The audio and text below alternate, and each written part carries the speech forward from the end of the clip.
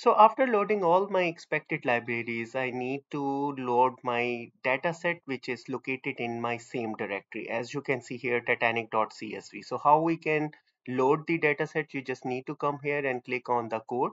And here I just need to create a data frame as a variable is equal to pd.read CSV. And here I just need to specify the dataset name, as you can see here now. And after that, you can just click here this play button and my dataset is loaded successfully. I would like to see my data frame, all the datasets. So you just need to come here and click again the code, and I'm just write down here df.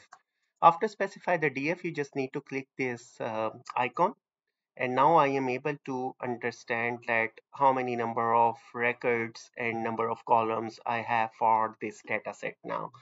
So this is what exactly in a simple one line command you will be able to get your expected data frame. And in the next session, I'm going to show you some more data analysis tips and tricks.